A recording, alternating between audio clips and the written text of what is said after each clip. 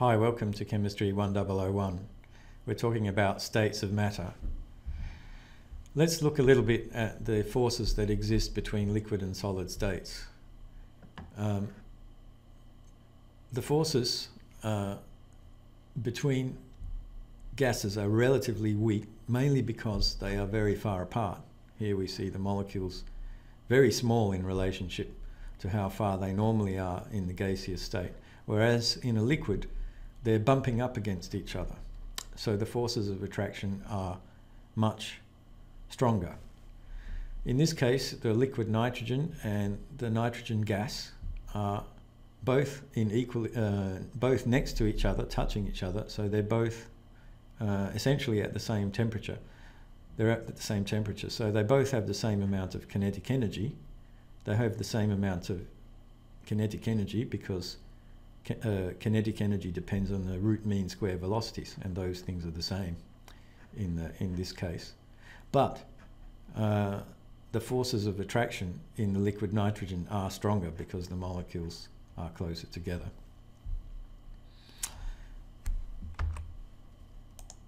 Let's do a very quick review of the types of intermolecular forces that we have.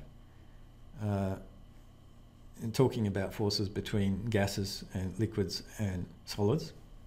Here's the table of the classic forces that we have.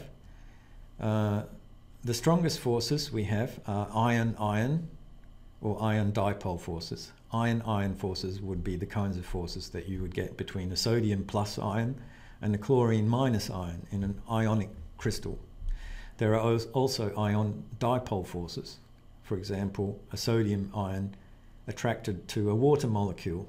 The water molecule has a dipole, meaning to say it has a negative end to the molecule, which is the oxygen, and a positive end, which is more or less on the hydrogen side. The negative end of the hydrogen attracts to the positive end of the sodium ion in water. So that's an ion dipole force. And here is the example over here. And we have the typical energies around about 40 to 600 kilojoules per mole. These are very, very strong forces. Iron forces are very strong in the hundreds of kilojoules per mole, and iron dipoles would be in the tens. The next strongest force are the dipole-dipole forces. So those are the forces, for example, between water molecules, or between HCl molecules, or between HCl molecules and other dipole type molecules where there's an uneven distribution of charge. Molecules which have an even distribution of charge would be, for example, the methane molecule, CH4, in the tetrahedral shape. That does not have a dipole because it's each of its molecules bonds are symmetrically distributed around the carbon. Then we have hydrogen bonding. I'm sorry, those ones are about tens of kilojoules per mole. Hydrogen bonding is, you know what that is, the attraction for a lone hydrogen attached to an electronegative atom X, which can be fluorine, nitrogen, or oxygen.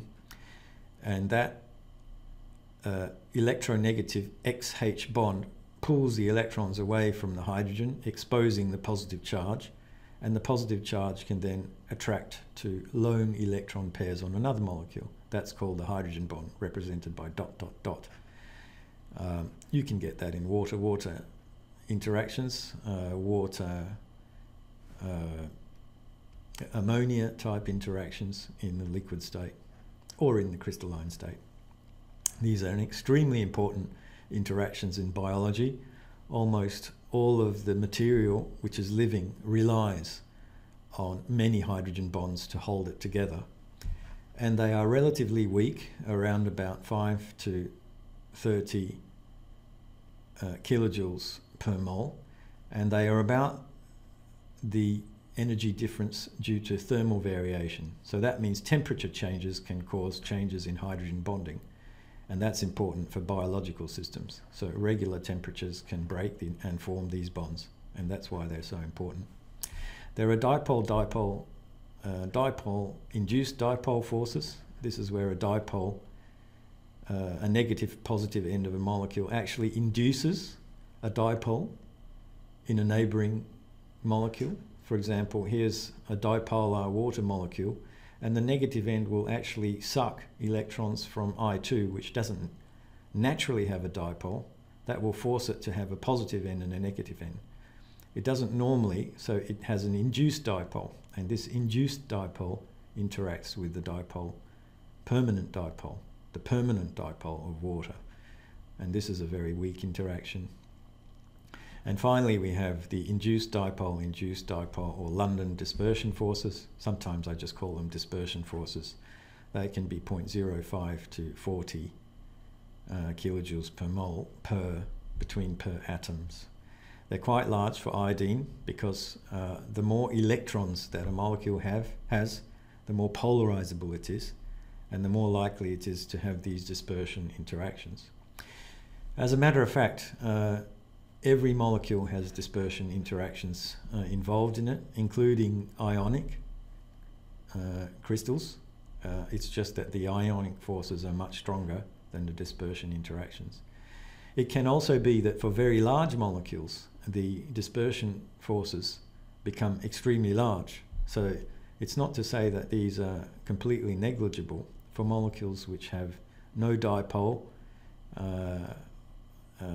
the dispersion forces can be extremely strong. Don't neglect them.